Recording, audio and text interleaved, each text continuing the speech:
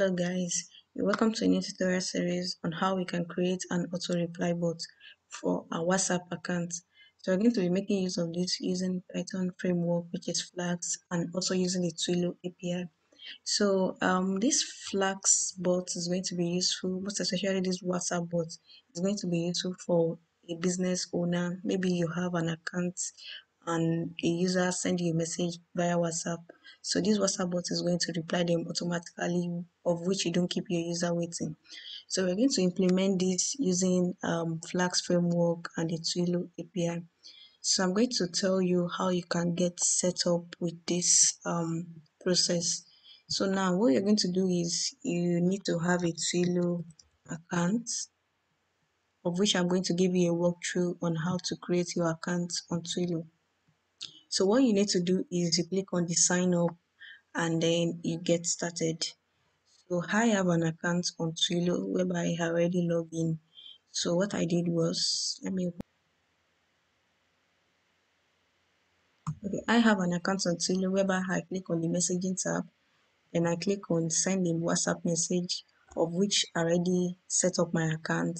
I added my number and I added every details I need to include. I'm done with that. I ensure to open my WhatsApp web just to create a connection with Twilio.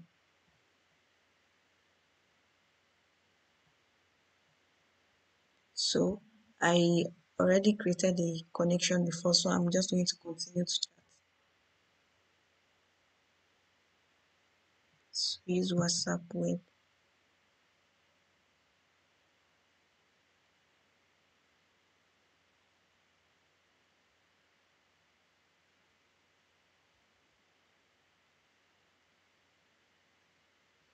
So for people that have a new account before, so the only thing you just need to do is click on this join down here, because if you don't do that, your Twilio sandbox wouldn't be active. So I have to do that just to make sure my Twilio sandbox is active. So now we're going to move now to how we can create this WhatsApp bots with Flask. We're going to get started on how we can create our own WhatsApp bots using the Flask framework. So now what we need to do here is, okay, so what we need to do is, I would like us to create a virtual environment for our projects whereby we don't have everything mixed up with the normal installation we have on our computer. So to create virtual environments, you do,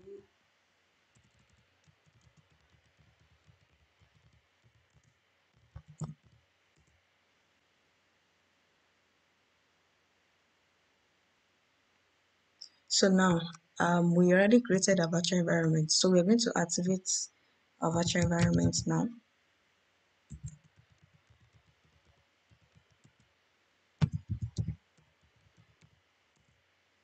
So we already activated our virtual environment. So what we need to do now is we're going to move straight to our code, whereby we are going to create a new file.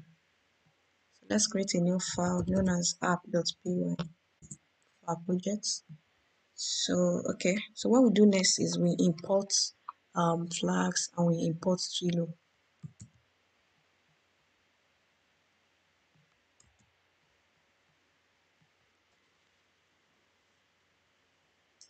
So we're going to move to the rest of our code. So what we need to do is we create an app for Flags app.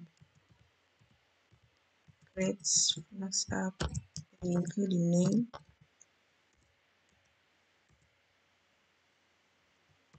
We do have dot routes. So I'm going to give it an endpoint and I indicate the methods I'm making use of, which is the post method.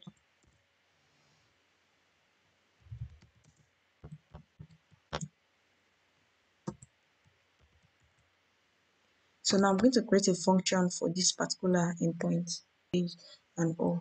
So what we can do, we can see here is we have this particular endpoint.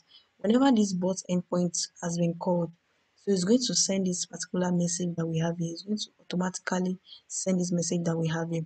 So whenever we type anything on our WhatsApp, so this thing is going to be automatically sent to our particular to our WhatsApp. So now let me finish up with the application.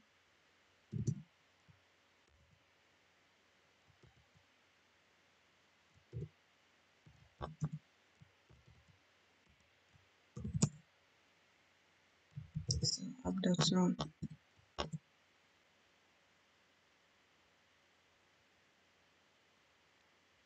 So what we have here now is with this endpoint that we have here, just like I said earlier.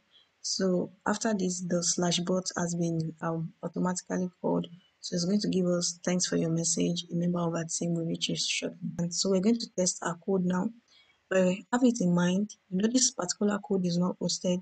So we're going to be making use of ngrok for our project, of which we don't need to start hosting or anything. So we can make use of ngrok, of which you can create a web link interface with our bots. So what you do to create so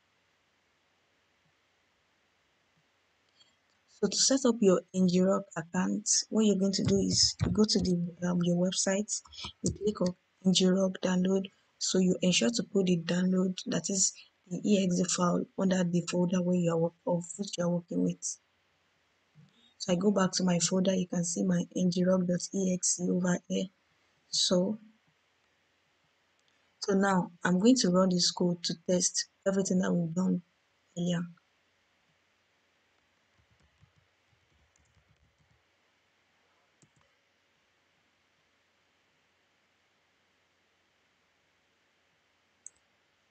Okay, so we can see like it is running under port 5000. So same thing, I'm going to test this, that is get the URL for the ngrok endpoint. So I'm going to open another command interface. Okay, so I'm going to test this code.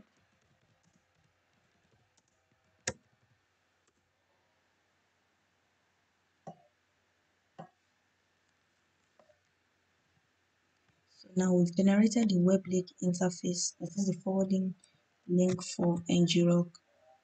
So what we're going to do now under twilio is we need to make twilio to know where we are calling this particular endpoint from. That is, we're going to put in the link for our ngrok under the WhatsApp settings on the twilio settings. So I'm going to show you how you can do that. So now you go back to the to your twilio dashboard. So what you do is you locate the WhatsApp message settings. So you go under the settings, click on WhatsApp sandbox settings.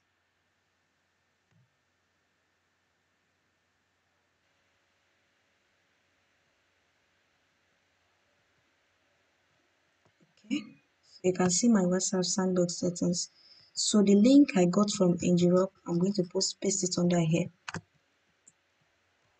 So, but mind you, we were using the slash bot endpoint. So we need to indicate the slash bot endpoint here, so that whenever we're sending any message, Twilio can recognize this. So now we're going to move to our WhatsApp using the Twilio number that we have. We're going to use this to test. So let's say I type any kind of message. So this is going to create an automated message for me.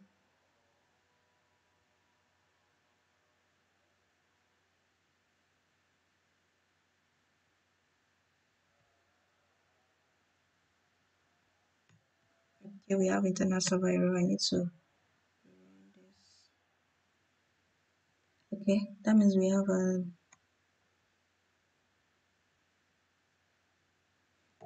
an error in our code. So what we need to do is, I think there's a mistake. I need to include a string, so that when this message response is sending, it won't see it as a different type. So let's run this again.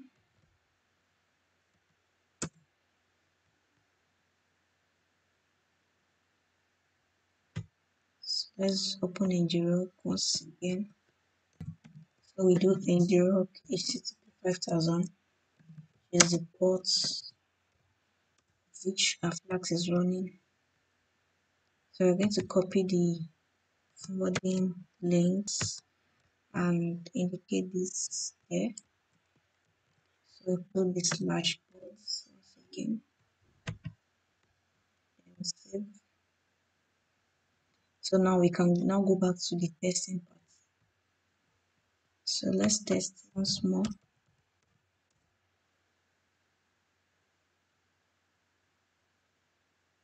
So now you can see like it sends you a message, thanks for your message.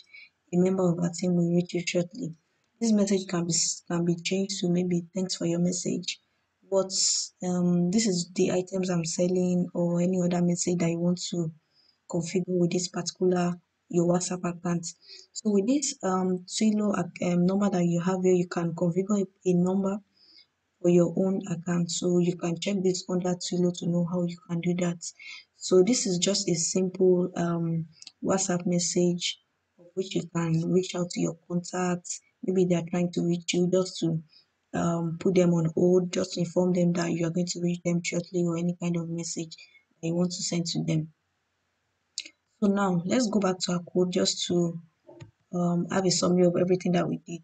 So from what we did here, we import our libraries from the two lines, number one and two lines. So the next thing is we create a app for our flags app, and also we create the endpoints for our flags, and then we create a function. So just in case you are looking on how you can create your own flags bot or maybe a WhatsApp bot, your WhatsApp auto reply bot, you can do this with flags, of which you can try to possibly host your application with your different web hosting company or whatsoever. So you can do this using flags framework. So this is the end of this video. Please like and subscribe to my channel. I would love to see you next time.